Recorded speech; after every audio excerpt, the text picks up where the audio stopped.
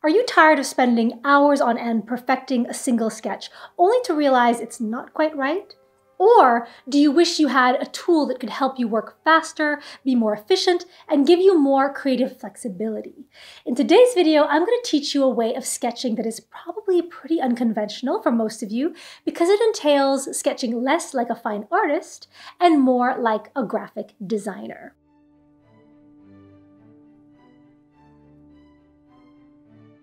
Hi artists, and welcome back to my channel. My name is Margot Halleck and I'm a pro artist and graphic designer. And in this video, I'll show you how one simple art supply can supercharge your sketching process and take your process to the next level.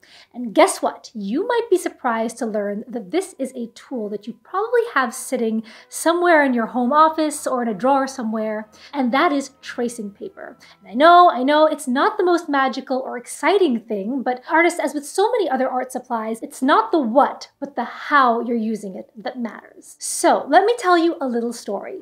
When I first started working as a graphic designer for a large branding agency in New York City, I would spend countless hours sketching out ideas, only to realize that my first concept wasn't exactly working and it wasn't quite right.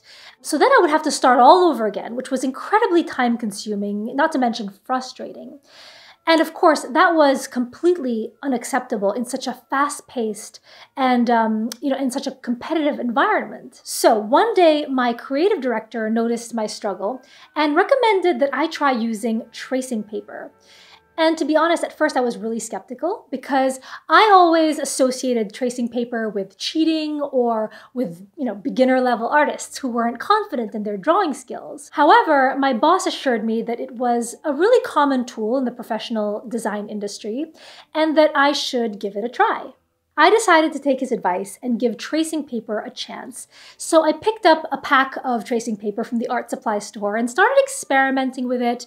And what I found was that using tracing paper completely changed the way I approached my work. With tracing paper, I was able to quickly and easily experiment with different layouts and compositions without having to worry about ruining my original sketches. I could sketch out a rough concept on one sheet of paper and then place a sheet of tracing paper over it to try out different variations and different options. If I didn't like what I had come up with, I could simply just discard the tracing paper and start all over again without having to redo my entire sketch. Not only did tracing paper help me work more efficiently, but it also gave me the ability to keep all of my versions intact. So instead of revising my sketch destructively, as in like erasing every time I wanted to try out a new idea, I could keep every single iteration of changes so that if a client ever wanted to, let's say, revisit version number 2 after me having done 9 or even 10 changes, I had every single one saved and could pull it out at the drop of a hat.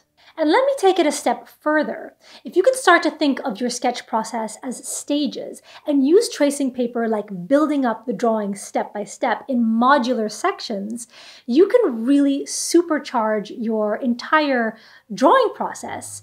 And I know it's not your typical way of working, but learning how to do it this way, in my opinion, will, just turn you into a sketching machine. So let me give you an example.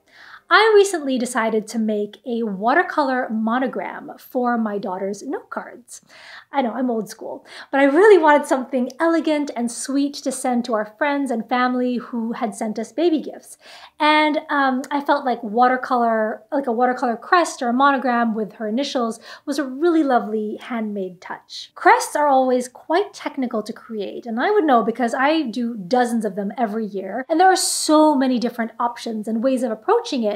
But with my tracing paper process, I was able to create my artwork in layers so I could easily and quickly swap in different options to share with my husband and my family before us, settling and deciding on what we liked best. Like, what does it look like with or without a ribbon banner underneath?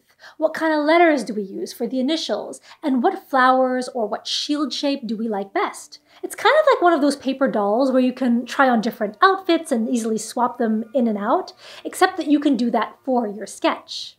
So coming back to my daughter's crest, once I was happy with the final result, I could trace the whole thing on a new sheet of tracing paper, or I could even photocopy or scan it to then easily transfer it to watercolor paper and do the final painting.